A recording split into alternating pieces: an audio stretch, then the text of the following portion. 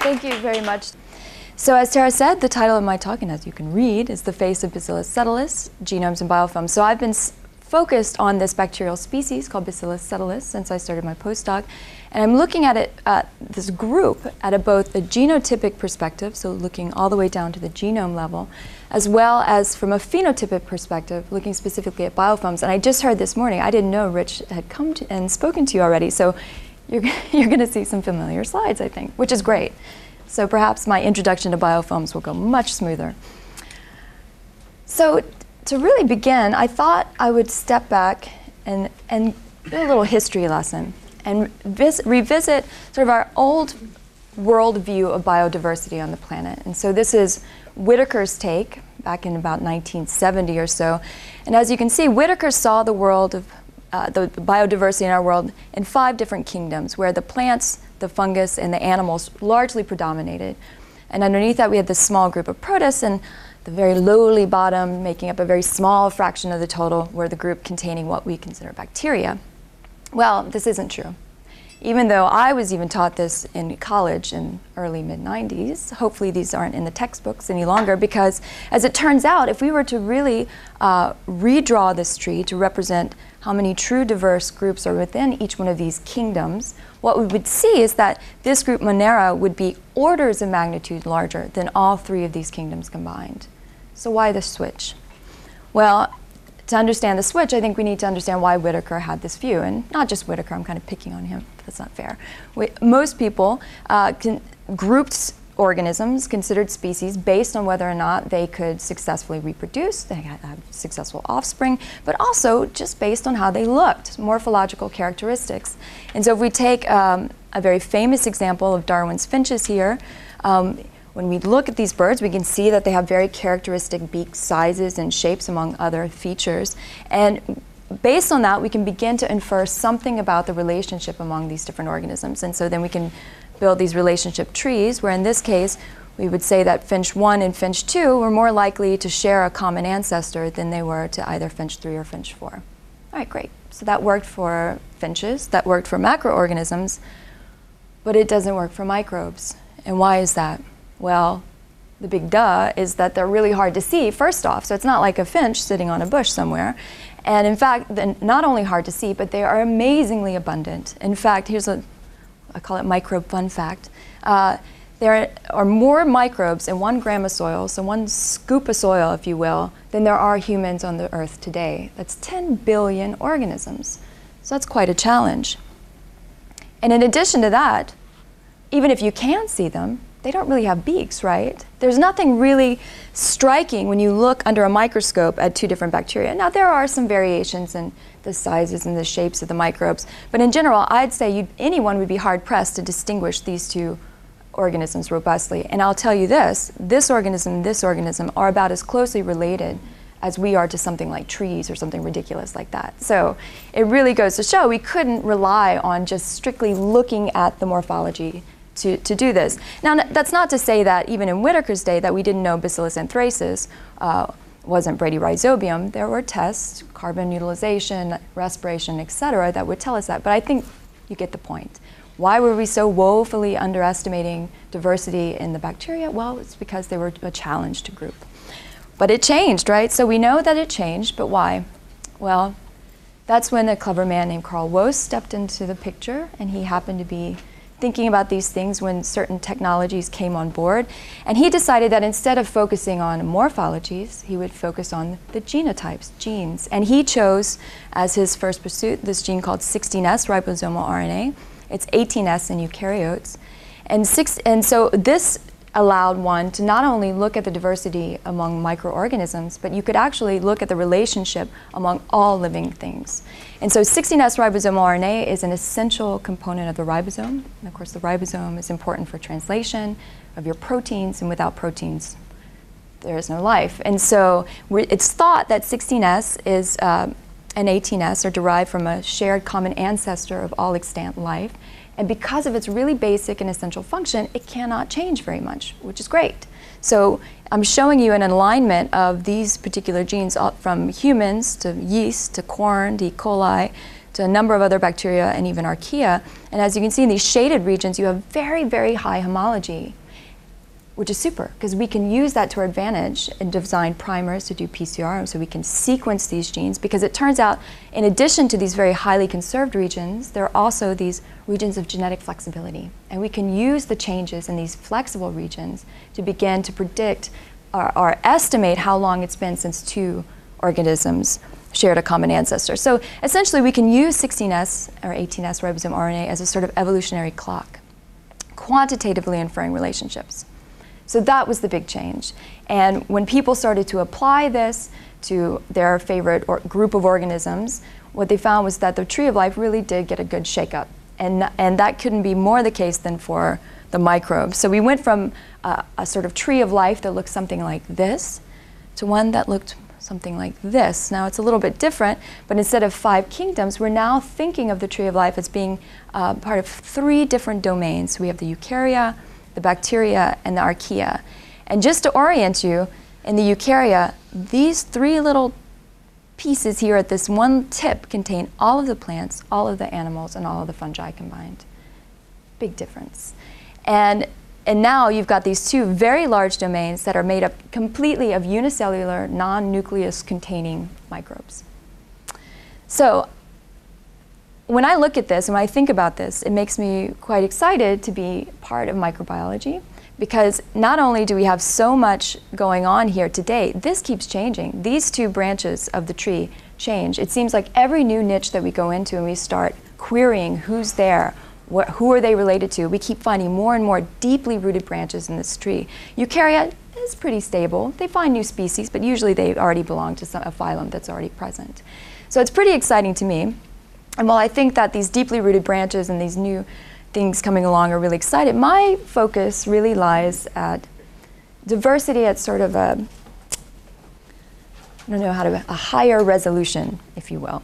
So what does that mean? So if we take, let's see if I can transition here. If we take one of these domains, this bacterial domain, and we turn it on its side, so here's a picture that I stole from someone's paper, basically showing the same thing, and we look at this phylum, or division, some people call them divisions. This phylum contains groups within groups within groups of bacteria. And so this is our taxonomic scheme. And in order to go to the next successive group, you have to be more and more closely related to that other guy in your group, right? So how does that work? So we'll just go through it. So if you have a phylum called Firmicutes, for instance, we would see that it's made up of 3 different classes.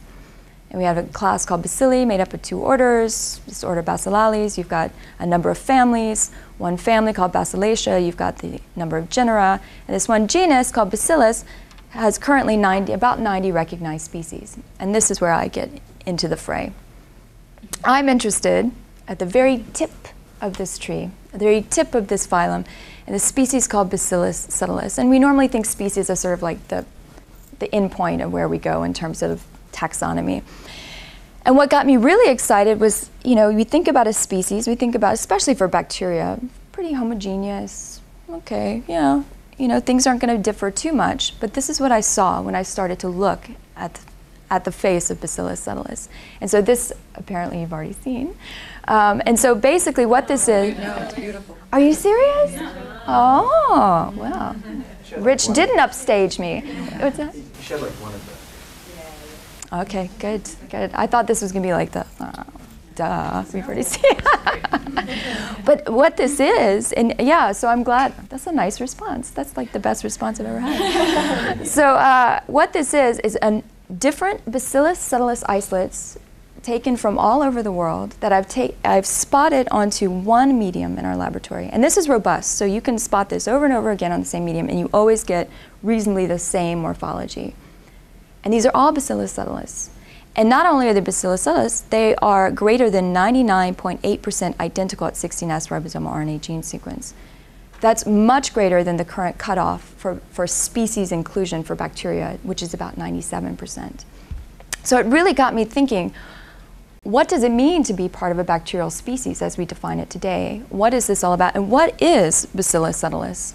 And so that concludes sort of my general introduction. So I'm going to be talking to you about my sort of investigation of Bacillus subtilis at a genotypic level, sort of exploring more and more deeply what it means to be part of this species. What do we, when you go in higher resolution, what does the genomes look like?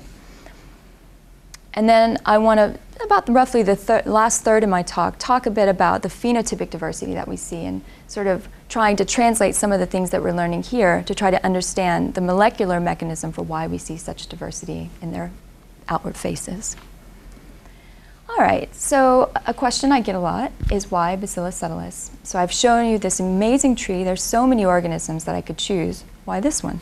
Well, a big reason is it's very well studied. Other than maybe E. coli, it's probably one of the best studied microorganisms out there. So we know a lot about the genetic circuitry that leads to certain endpoints, certain biological outcomes. And in addition, it's genetically tractable, so we can manipulate it. And so if you're going to really try to get in and understand something new or novel that perhaps you find in another strain or whatever, it's nice to have that good underpinning in which to work. Secondly, it's not a pathogen, so why do we care? So besides the fact I won't make myself sick, especially when I'm having those not quite adapted to the day mornings, more importantly for this study is that most of what we know to date about intraspecies diversity within a bacterium or bacterial group is focused almost exclusively on pathogens, or at least things that live at least part-time within some eukaryotic host. So I would argue that maybe our view of interspecies diversity is a little bit skewed. And so I thought it was important to do something that is not necessarily associated with a host. The other big reason is that we find it pretty much everywhere, and in addition, it's relatively easy to isolate. And so what I did when I first began this project about 4 years ago, had a lot of good friends and colleagues who went out into the environment and brought samples back to me, and I isolated Bacillus subtilis from nearly every continent. I'm still looking for some Antarctic soils, if you know anyone. So, there's a professor here who goes up there every year. Actually, Yeah. is it a woman? Yeah. I think I know who you're talking about, and I need to go hit her up. But so how do I actually isolate these guys? And so this is just sort of a brief sort of summary kind of how this takes place. So one thing that I do is I take advantage of the fact that this bacterium makes a spore. So at certain times in its life, it goes and it basically goes into this quiescent state within a very hardy spore that's very resistant to heat. So I've already told you there's 10 billion organisms just within 1 gram of soil. So if I'm going to try to find Bacillus subtilis, I don't want to contend with everybody in there. So I can heat it up. Anything that's not a spore dies, and I just get spore formers. So that's a good sort of first pass selection for what I'm looking for. Then I go through, do some colony purification, and then using a technique called multiplex PCR, where basically I design primers that are specific for Bacillus subtilis 16S ribosomal RNA, but I also design primers that could bind to other templates, so other species. And so that way I can run a PCR, run a gel, look at, so is everyone fairly familiar with these sort of molecular techniques? So basically what I'm looking for in a nutshell are sort of diagnostic banding patterns that would tell me that this is in fact Bacillus subtilis. But you might notice that species specific is in quotes, and that's because, as it turns out, 16S is not a particularly good marker for distinguishing Bacillus subtilis from its close relatives. It's funny, sometimes 16S works for a bacterial group and sometimes it doesn't. And so we know for other reasons that Bacillus subtilis is not within the same species as Vallus mortis or moavensis or amyloliquefaciens. But if you just trusted the 16S, you might imagine that it was. But that's fine. We can go and we can use another marker, another gene that's also highly conserved, like 16S, but a little more genetically flexible, and then we get the higher resolution that we need to really start to pick apart this, who belongs to what. And so when we go to a gene like GyrA, and GyrA encodes for a protein called gyrase, and so gyrase is important for DNA supercoiling, and without that, you also die. So once again, it's highly conserved, but a little bit genetically flexible. And what we see when we look at a sequence like GyrA is that unlike 16S, so my 16S was sort of a starting point diagnostic, I get a nice resolution where Vallus mortis, this group here, groups out nicely, and then I end up with this large group here that we consider Bacillus subtilis, but it itself is divided up into 2 subspecies. So there's Bacillus subtilis bizyzenii, as it's been recently named, and Bacillus subtilis subtilis. Okay, great. So we've gone from 16S, we've gone to another conserved loci like gyre, and we're getting increased resolution in understanding sort of the population, how it's made up. We can learn things about its evolution in this, using this kind of method. We can learn things about its migration. Epidemiologists use this kind of information all the time to track strains, et cetera. It's a very good way to look at a population of bacteria. But I would argue that if you really want to get to the heart of big questions in microbial ecology, understanding the evolution, speciation, what it's doing out there, who it's interacting with, you can't really rely on one gene within all of this genome, especially a gene that's highly conserved, and chances are the changes you're seeing aren't even functional ones, right? They're usually silent mutations. So naturally, what you want is you want to be able to look at all of the genes at once that are contributing to life for that organism in that particular environment. But while that's a great goal and that's a great thing to do, and it would answer a lot of questions, with increasing resolution comes a lot more time and a lot more money. Now, things have changed a little bit since I started. This is actually getting less and less, I'm happy to say. But when I came along, there was no way that I could, hook up with a friend who just got a fancy new sequencer and say, here, let's see what we got. Which happens now, by the way. It's actually getting to that point, which is kind of cool. But when I was doing this 4.5 years ago, we had another method that we could use that sort of split the difference. And that's what I'm going to tell you about today. And it was a method called microarray-based comparative genomic hybridization. And so it allowed us to go well beyond nucleotide variation at conserved sites, looking a little bit more globally at gene conservation. Not quite a genome sequence, but it still gave us a great start. So comparative genomics using microarrays. All right, what is this all about? So first off, what is a DNA microarray?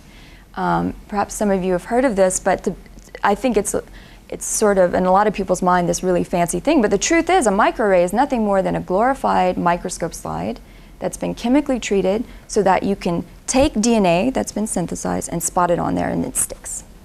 That's what it is. And in this case, DNA that we're sticking to it are pieces that have been synthesized. In my case, it was a company called Sigma Genesis. They had gone in and designed oligonucleotides that were specific for each one of the genes in the one sequenced representative of the species that we had. So there was one genome sequence when I started called 168, about 4,000 different genes. So when I contacted Sigma, they sent me about 11 plates of 384 wells, each one containing a different oligonucleotide for each one of the genes. I took these guys, went over actually to this building here, to a robot, and I programmed the robot to take the DNA here and spot them onto my slides. And that is the template from which I've done my experiments. So what is the experiment? So I'll say this for your just interest, is microarrays can be used for a number of different applications, transcription analysis, et cetera, but I used it to look at DNA content. And so the sort of overview of that experiment is here.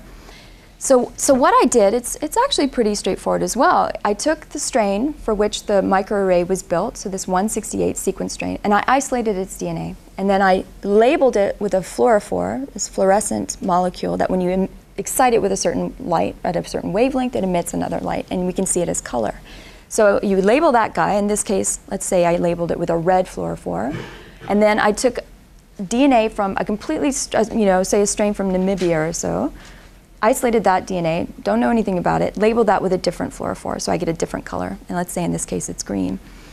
Took these two differentially labeled populations, mixed them up, put them on my microarray, went home, and the next day come back, I can wash it off. And what's happened overnight is that DNA present in either of these pools, if they have a piece of DNA in there that's homologous enough to recognize and bind to what's already on my slide, it should stick even after I wash it. And so that's the whole theory behind it. And so in the case of the control DNA, as you might imagine, it should stick to everything because that's what it was designed for. So in every single one of my spots should be red. But in the case of the test strain, we don't know. But if it does stick, and in theory, when it sticks, we think, okay, maybe the gene is present, you would get both a red red fluorescence from that spot, as well as a green fluorescence, and that of course makes yellow.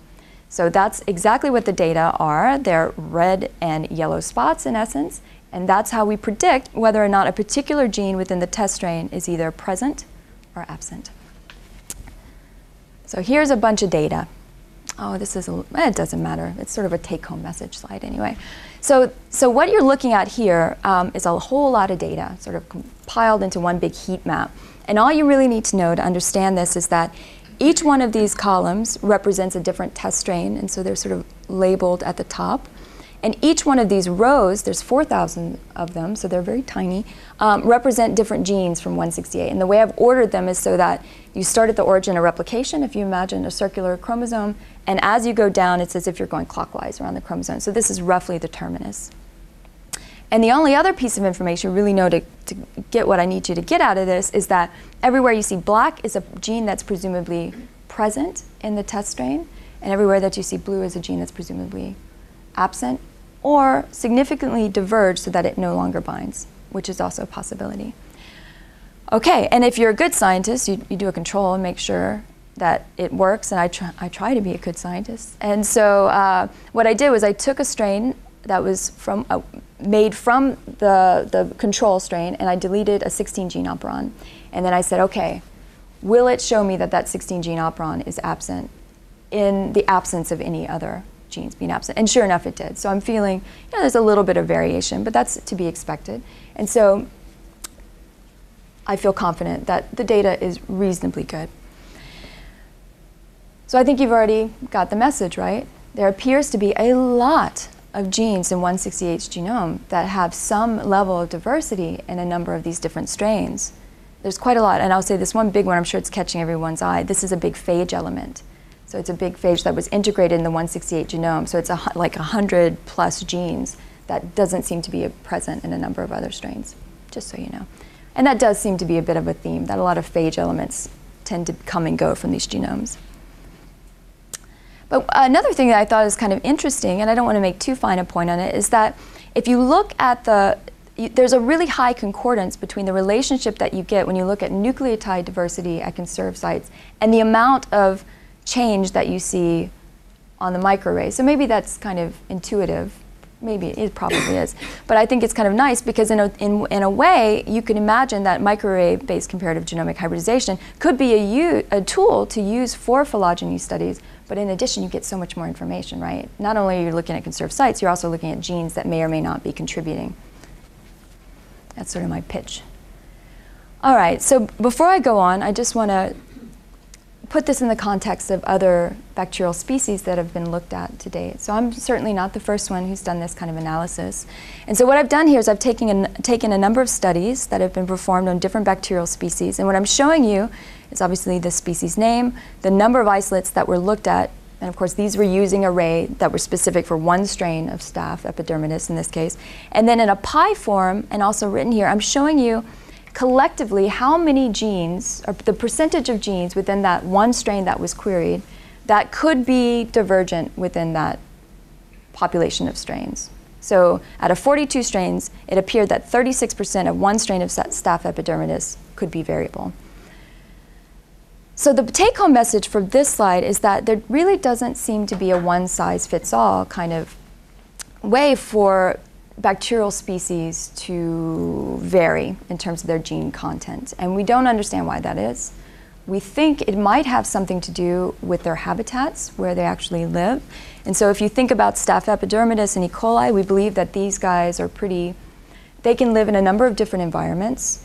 In these environments, they're probably seeing a lot of challenges, probably seeing a lot of different microorganisms. So maybe it makes sense that their genomes need to be more plastic to adapt to these different niches.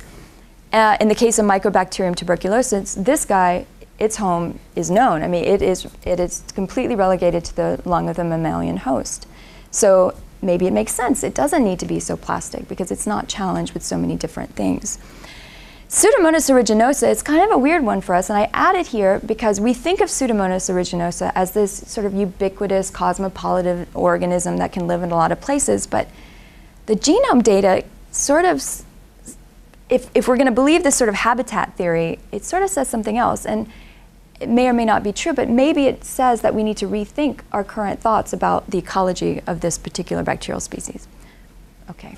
What about Bacillus subtilis? Where does it fit in? So not surprisingly, I think based on what you saw already in that heat map form, it sort of fits in better, well, clearly better with the Staph epidermidis and E. coli bacterial species, which might suggest that it does in fact, as we sort of thought already, live quite ubiquitously, probably sees a lot of different environments.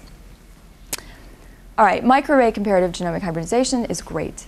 I think it's a step above a lot of different techniques, but it does have its limitations. One of which is I've touched on a few times, and that is you don't know at all when you see a divergent signal from a gene whether or not it's truly absent or if it's just you've got enough divergence. I should mention that in gyre, even though there's differences, it's always black, so it never gives a divergent signal. And most housekeeping genes, no, all housekeeping genes never give a divergent signal, just so you know. So even though you have a few changes. But anyway, so you don't know whether it's absent or divergent. The other thing is you're looking at this from the perspective of one strain. So there's no way at all of knowing whether or not these other strains that you're examining have novel DNA that isn't represented on that strain. In fact, case is it probably does, but you don't know. And then of course there's the issue of genome rearrangements. Just because a gene is there, it doesn't mean it's in the same orientation, it's in the same gene island, et cetera, et cetera. So what does one do? Well, one sequences genomes, right? And I was very, very fortunate that when I started this project, within a year, I started a collaboration with a group at University of Maryland. We got together, we wrote a grant proposal with Rich and Roberto, and we got it funded to sequence more genomes of Bacillus subtilis and its close relatives. Now, this is a process. We got the funding, I think, in '05. It's now '08, and we just really, in the beginning of this year, got our first 2 fully closed, fully sequenced genomes. And so it's been really a fun time for me in the past 6 months or so, going through and looking at all the different variations that we have. I don't have time to talk about too much today, and I still have a lot of analysis left to do, but I thought I'd just give you one sort of take-home picture of some of the analysis thus far. And so when we look at 3 different strains within Bacillus subtilis, so we're not going to look at the other close species yet, what we see when we just compare the gene content, so we're just looking at the number of genes predicted within each one of these genomes, and we ask how do they overlap. What we see is something pretty striking, and that is that in each strain there are clearly strain-specific genes that are not found in any of the other strains. Now it's not to say that they're completely strain-specific. If we sequenced 100 strains, that, you know, possibility that that's going to go down. But the core, if you look at the total open reading frames encoded in all 3, they only share about 61% of those. That's kind of interesting. So there's more to come here, but not today. So I want to sort of conclude my discussion of genotypic diversity for the species thus far and move on to what I've learned, what I'm trying to learn. It's been a little more challenging than I thought, about phenotypic diversity and talking about these faces, these biofilms. So biofilms, yes? When you see the diversity of the different bacteria, is it always the same genes that are in common, or is it? Right. You know, like the 16S, are there a bunch of genes that are never in different species that always stay the same, and other ones that always? It's a great question, and what I've tried to do to address that, because I only have limited information in terms of the number of strains for like the whole genome, so it's hard to make any kind of extrapolation from that. But what I've done is I've taken things like the gyre and the microarray-based comparative genomic hybridization data, and I've built trees to look at the relationship. And then I've tried to overlay morphologies and see if there's any pattern. So more closely related, do they look more similar? It's not striking. It's not striking. It seems like these morphologies don't necessarily follow the relationship trend. Unless they're identical. So I have some strains that are in theory sisters or brothers or however you want to call them, but they were maybe derived from you get what I'm saying. Those tend to look the same. I mean, in terms of you said that different species, like 40% of the genes differ. Is in B. subtilis, is it the same genes that differ as in and tuberculosis, as in, is it the same genes that are differing all the time? Okay, so And is there like a common core of genes that just doesn't, that defines different species? Oh, that's a great question, and I would say absolutely yes. There are cores of genes that probably do the job in defining the species, because let's face it, species had definitions before we had nucleotide data, right? And a lot of those have held firm, even in light of genome data. So it means that there's something about carbon source utilization, nitrogen, whatever it's doing, respiring certain things that are part of the core of that species. And you're right, that's going to be in that sort of middle part of my graph. Answering the first question about if it's the same genes differing. So that's neat. So I can't say it's exactly the same genes from bacterial species to bacterial species, but there does seem to be a trend, and that genes having to do with the outer surface of the cell tend to be those that vary more. Certainly phage elements and things like that. Let's see, genes having to do with sensing the environment tend to change. Genes having to do with detoxification, antibiotic production. So there are trends in what you see coming in and out of a group of a particular bacterial species. Is there any other questions? That was great. So maybe Rich gave you an introduction to biofilms already. No. So biofilms, it's been a pretty catchy phrase in the past 10 years or so, and they're actually very important, but they're also very, very common. Biofilms is nothing more than a group of organisms living on a surface. And so, my God, that encompasses a lot. And every bacterial species, I think, that's been examined to date will form a biofilm under some condition. It seems to be a pretty common theme in all life cycles of all bacteria. And so some biofilms are great, they're good for you.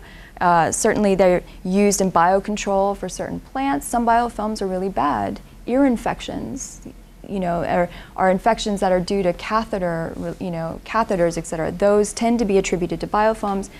When a biofilm is part of what's causing your infection, it's a big problem because they're hard, for whatever reason, we have some ideas, they're really hard to treat with antibiotics, more so than, say, a swimming, shaking culture of bacteria. So they're very relevant, they're very important in the environment, and they're very important just in the physiology of the cells themselves. It's part of their life. And so we like to study them. And the way we study biofilms, especially for Bacillus subtilis, is really in two different formats. And so I'll introduce you to both, but I'm going to focus primarily on this one. So we look at them in the pellicle format, and pellicle is just a way of saying a biofilm growing at the liquid-air interface. And we also look at them in a colony format. And in this way, we're not talking necessarily about the classical colony where you have one strain, one cell giving rise to many. Usually what we do is we'll actually spot a population of cells, and then over time what happens on this particular medium is it grows up and you get these beautiful ridges and wrinkles, and people call them spaghettis and worms and whatnot. And this is really quite thick, so if you turned it on the side, it's got a lot of architecture there. So it's really, I think, a very robust system to work with. What's the time frame to get one of those to roll up? So within 24 hours you can see it moving out. So you don't really start to see wrinkles until about day 2 or so. This is probably a day 3 or 4 biofilm right here. And once it gets here, it might get a little bit more wrinkly, but it doesn't tend to move out any further than that. That's probably because nutrients have been all used up. So I should mention, we know quite a lot about biofilm formation, in particular for one strain called 3610, and that's been due, I think, largely by a lot of work that's been done in Roberto Coulter's lab, so the laboratory that I'm in, but also in Rich Losig's lab. And so they've really pushed us on this front. And so it appears that biofilm formation in 3610, and probably in lots of other bugs, really depends on a lifestyle switch, where the cells go from a motile lifestyle to one that's more sessile and encased in a matrix. And so what happens is you start off with these cells that are swimming around. Eventually they start to make these long chains of cells that start to bundle together. And we think that bundling probably has to do with the onset of an extracellular matrix being made that sort of sticks them together. And then eventually these bundles of cells come together and they begin to make these tongue-like projections that you see here. If you could get really close, you'd see there are little bitty cells all throughout here that eventually give rise to this guy here. And as you might imagine, a lifestyle switch is also very highly regulated. And so we know a little bit, and well, actually we know more than I'm going to show you, but about how this lifestyle switch is regulated. And it's actually gotten quite complicated, but we'll keep it pretty simple for today. And so one of the key players is this repressor protein called CynR. So CynR literally sits at the promoter sites of different genes involved in biofilm formation and keeps them from being transcribed, so they're not being made. And in a way that we're just now getting to understand, CynR positively regulates motility. So when CynR's around, you're not making a biofilm and you're swimming. The other big player is this protein called CynI, and CynI, as far as we know, its sole role in the cell is to antagonize CynR activity. So CynI, when it's made, comes in, it can literally bind to CynR and strip it away from promoter sites, thereby allowing biofilm, genes involved in biofilm formation to be turned on, and then motility stops. And CynI, I think, is really sort of the toggle switch for this whole system. And it is the one that's subject to lots of different sort of messages from the outside of the cell through a lot of different intricate circuitry. So it's really the guy who decides when things start happening, when things start changing. And the major target for these two, this kind of core regulatory duo, are genes involved in making an extracellular matrix. And so extracellular matrix is the thing that comes outside of the cell and encases the cells and causes them to stick to each other and to other things. And we know a bit about the matrix players in this particular strain. There's two that we know of thus far. There's the exopolysaccharide, or EPS, and there's a protein component called TAS-A. So when you knock out EPS production, so you mutate the gene, this is what you get. So you go from this very rugose morphology to a completely flat architecture, and instead of these nice bundles of cells, of chains, you get this disorganized arrangement here. When you knock out TAS-A, you see a similar phenomenon. You go from, I'd say, arguably really quite flat, though there's still a little bit of feature, and once again, this sort of disorganized assemblage of chains. Oh, and this is to remind me to tell you that we know that these two different structural components do work outside of the cell, because we can mix a cell that's a mutant for EPS, but in theory is still making TAS-A, and a TAS-A mutant that's in theory still making EPS, and we can get this strain back. So they're working outside, and they can extracellularly complement each other. Oh, yeah. So these, like the EPS would be on, and when it turns off, then you're going to get the middle picture there. But once you form the biofilm there, can it go back to it? Okay, so so first off, somebody didn't do their phone check. It doesn't matter. I'm usually the one who does that. So your question was, first off, when EPS is off, you make, okay, so that's not quite right. So when EPS is on, you make this. So, okay, but then the question of going back, we've never seen this go back to this, but less so in this format, but when we look at the pellicle format, over time, it does seem to start to dissolve and the integrity gets less. We don't understand that. It could just be that everything is sporulated. I'm not really talking about sporulation today, but there are lots of spores at some point in this biofilm. But it could be that everything sporulates and everything breaks down and it just falls down. Or, and this would be neat, if there's some regulated pathway that says, okay, we made the biofilm, there's no more food, let's bail. That would be kind of cool. So, but we don't know.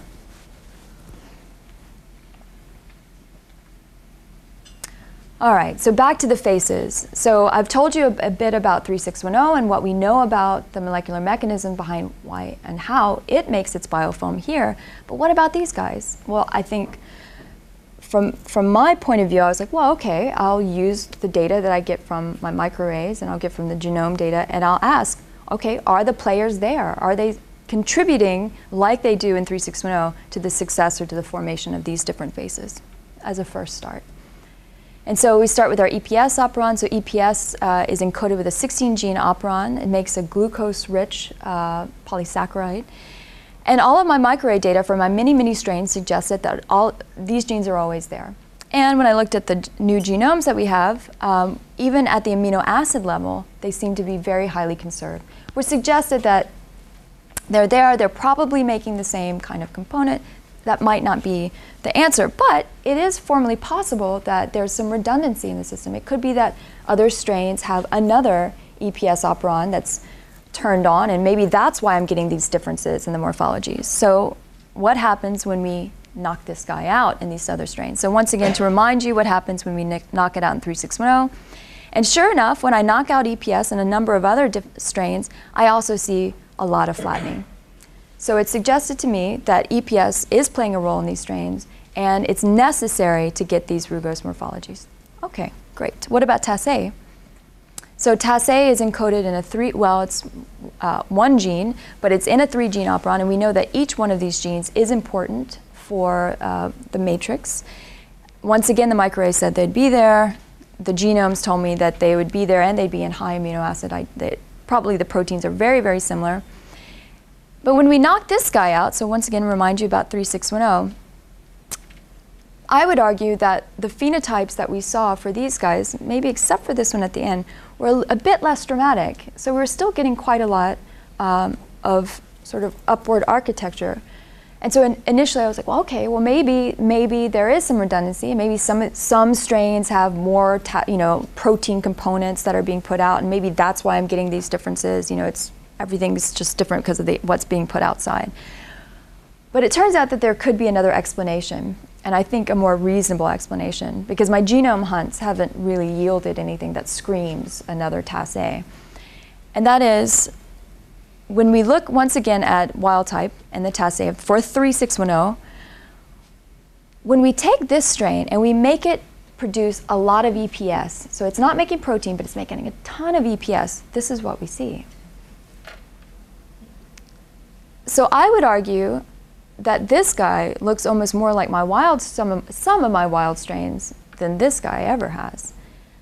So that got me thinking that perhaps it has something to do with the regulation, how much of maybe one or both of these components are being made in these strains that's different from this guy here.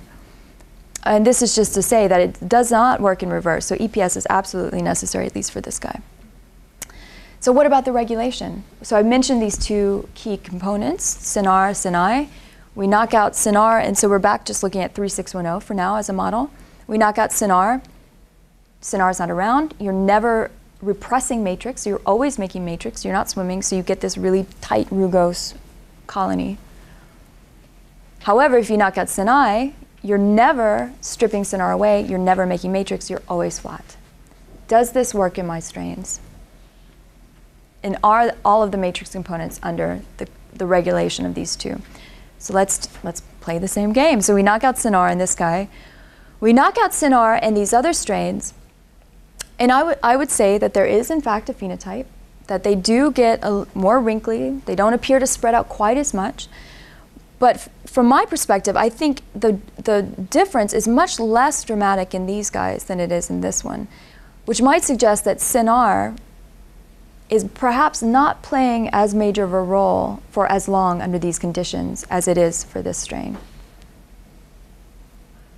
So what about CINI? Since CINI is really the guy who regulates, let's make sure that everything is still going through this pathway, because it could be that there's something else that's not under CINAR control, right? So if we knock out CINI in 3610, we get our flat strain, and sure enough, when we knock out CINI in this guy, all the strains go flat. So that's kind of cool. So it means even if there is redundancies in my system, it seems like they're all under this sort of core regulatory duo. So it's kind of interesting. Now that I'm thinking about it, I'm thinking that maybe there's something about when this guy gets activated that's affecting the timing of CINAR derepression. But remember, I already said that CINI is subject to lots of regulation. We know that it's regulated both at the transcriptional level, so at the promoter when it gets actually transcribed. We know it's regulated at the protein level, so even once the protein is made, there's some stability issues where sometimes it's more stable, and we think we know some of the players there. But it's very, very complicated. And when we started to think about this, and this doesn't show up too much, but that's okay, the bottom line is myself and two of my colleagues in the lab, one day we were like, God, because you get lost in all of these regulatory networks. So like, all right, let's just go and we're just going to put everything we know up there. And this isn't even all that's there. When you look at it like this, you're like, oh my God. And it turns out all of this shaded region, which I don't know if you can see, could in theory feed into SINI regulation. So it's a big can of worms. But the truth is, it's not all lost. I think that we have some clues as to what it may be based on some of the genome data. So I'm not, you know, it'll never be done. I think we have some hints to go on. But I think it's kind of neat because what it sort of tells me is that it's probably, when we look at these morphologies within these species, it's probably not novel gene sequences that are being acquired that are really affecting the morphology. It's just the tweaking of things that are already there. And it makes me think about, you know, we as humans, I remember when the genome of humans came out and then the genomes of the chimpanzees came out, and, you know, and we looked at the differences and like 97% of the coding sequences were the same between the two, and everybody's like, okay. But I think the story is very similar, isn't it? It's not necessarily that you need new genes to be different, you just need to tweak and regulate those genes in a different way. Yeah. So are you looking for like polymorphisms in some of these genes that might affect? Absolutely. So looking at promoter sites, so we know promoter binding sites for certain regulators. You know, I've identified a few that don't appear to they may not be binding the same regulators. So you know, one change in a promoter sequence would then change when things are turned on. So we're looking at that. There's also some other interesting features. A lot of this has to do with this a phosphorelay, where there's a signal from the outside that causes one protein to get phosphorylated, then another protein to get phosphorylated, and then another protein, and then that's the activator of this, and da-da-da-da. And some of these phosphorelays are subject to these peptides that get sent to the outside, and when they come in, they keep things from, they sort of strip phosphates off. So I've found that in some strains, they don't have some of these peptides, so it could be that phosphorylation is happening quicker because they're not antagonizing it, so that could be part of it. There's a number of things that we need to follow up on, but it's not quite as straightforward as I had thought. So with that, I just want to summarize with a few quick statements, and that is, I've shown you today that our initial analysis has showed that Bacillus subtilis as a species showed that there was a lot of genome variation among strains within this group, in spite of the fact that they share nearly 100% identity at 16S. Preliminary analysis of the genomes showed that there's a number of species-specific genes that are present in these different strains. And even though it's early days, a lot of these, not a lot, but some of these are quite interesting because they suggest that they might encode for niche-specific processes that might be really interesting. And then finally, variation in biofilm formation is probably not due to new sequences, but rather differences in the regulation of conserved genes important for the process. And right now, I'm sort of, going for SINI expression, thinking that it's probably both a temporal difference in when SINI is activated, but also perhaps a spatial difference. And I didn't have a chance to talk about that, but that I think could also be part of it. And when I say spatial, I mean when things, so Rich talked about stochasticity. So not all of the population is always turning things on at the same time. Did he show you biofilms? Did he show you slices where you could see? Right, so that could be part of it as well. So certain populations may not be turning on at the same time. Rich is my friend again. And with that, I want to thank you, obviously, for your attention and your great questions. And I also need to thank Roberto Coulter, my mentor, as well as my lab, and especially those who work on Bacillus subtilis with me. Naturally, Rich Losick and his group have been a fantastic partner in doing all of this work. And then I also want to acknowledge my collaborators at the University of Maryland, and of course the people who helped me pay my rent. So thank you very much for your time.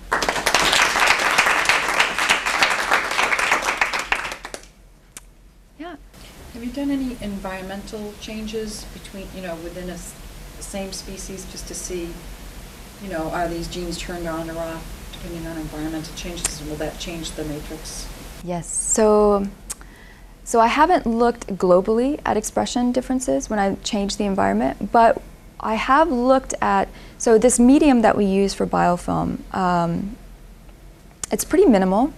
It's got a glutamate and glycerol as sort of its carbon-nitrogen sources.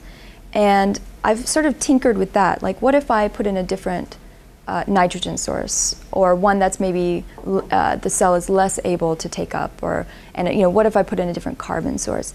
And what I see is that there are differences. You will see differences in the matrix, and in addition, certain strains behave differently. So certain strains are, they don't care, certain strains do. So environment is huge, huge. Just because we took them from all over the world, makes me think that they had to adjust to wherever they are, whatever their niche is. So, absolutely. so I didn't know if that's what some of that turning on or off of the switches depends on. I think it does. And right now, I mean, we're you know, it's challenging enough just in one medium. But you're right. I mean, I think the hints are there that it is something different about what's tickling the proteins that are, you know, sort of setting off the cascade to get these things started. You're right. If certain strains don't sense it and certain strains do, yes, that's got to be part of it for sure. And how the environment, how its ecology dictated that, I think is really interesting. Because I think that's a huge black box in microbiology today. Real, true, out, you know, in the world environmental ecology for microbes, because we don't know a whole lot. And this is definitely a more general question, but you started out with showing the different classification schemes and going back in history. You know, we have to teach kids about classification, and I use that book. My textbook is from 2002, and it mentioned the 3-domain system, the 6-kingdom system, and I mean, it seems to me that because of evolutionary considerations, and we'll never totally be able to get DNA of things from the past, but I've also noticed that definitely a few times I've been here, there's definitely a bias at Harvard for its DNA, cut and dried, all classification, phylogeny comes down to DNA, and I'm just wondering, is that more of a bias here? Is that something that's more in microbial kind of studies, or is that definitely what we should be teaching the kids? It's a great question, and I'll be honest with you, I can't speak for sort of the macrobiologists. You know, I know that there is a strong group here who study the evolution of animals of all shapes and sizes. I would love to hear their answer to your question. From my perspective, for microbes, as I mentioned before, really, I think DNA is where it's at, if you will, because it's difficult to type these strains, and it's not a perfect science in terms of, you know, what kind of things they're going to utilize. Although there are some hard and fast rules that seem to stick no matter, you know, how many DNA samples you run for a particular group, you know, and how much variation, they always will utilize citrate, and they always stay together as a group. Cool. It's ironclad. But other than that, I think DNA is where it's at. But I would argue, and you can already see that it depends. I think it could always, as we go further and further, looking at higher and higher resolution, we could probably start making little subgroups within subgroups within subgroups. I mean, you could imagine how you could get carried away. Is that useful? I mean, I think, personally, I think probably not. I think it's good to have a classification system that's reasonably agreed upon, that's reasonably rigid, and you do that because you need that. We need that. We need that structure. Medicine needs that structure. To think about these things, we need some structure. We can't have it changing every 5, 10, 20 years. You know, it's not as useful, I think. So I don't know if I haven't completely answered your question, but I would be interested to know what those guys think about it. I guess as a follow-up to that, you had mentioned in brief that the definition of species in the bacterial level is 97% of DNA in common. Is that like the whole genome in common? No. 16S in common? That's 16S, and the other rule to date, so that's one, so 16S, 97% or higher. And then in addition, I think this might be changing now, but they have this way of doing DNA hybridizations that you don't necessarily, it's not like what I showed you where you're actually looking at which genes hybridize, but it's like in a test tube. I've never done this. Yes, the Cod curves, so you could probably talk more about it, but the idea is you look at the reannealing between two different templates, and exactly, and they have to be 70% or higher. That's the cutoff right now. To be the same species? Yes. And how about strains? Is there a definition for strains, or how is that? different? Or subspecies? So subspecies, right. So subspecies is, so I'll tell you this. So the person who first identified the two subspecies of Bacillus subtilis, I've chatted with him a number of times, and he did it the same, you know, he looked at nucleotide variation at conserved sites, and he saw this robust sort of division, and he did his COT curves, and they were right around that 70%, and they decided to call it subspecies. If you talk to him now, he's like, we should have called it a different species. I don't know. You know, once again, we can divide and divide and divide. I mean, I imagine I can show you, you know, I sequenced 100 genomes, and people would tell me, we should further subdivide them because, you know, some have this and some have this.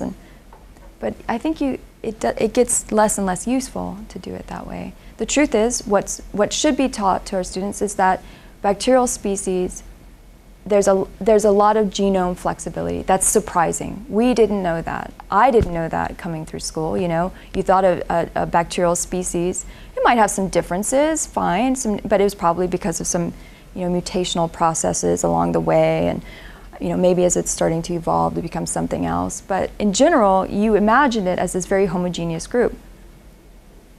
That's not it, you know. So Haemophilus influenza, was that the strain? It was I think that was the first genome sequence at a tiger in the mid-90s. Then a second one was done. And that's, you know, when people started going like, wait a second. And then the 3 E. coli was done in early 2000. And everybody was like, oh my gosh, you know, look at this. This is not at all what we expected.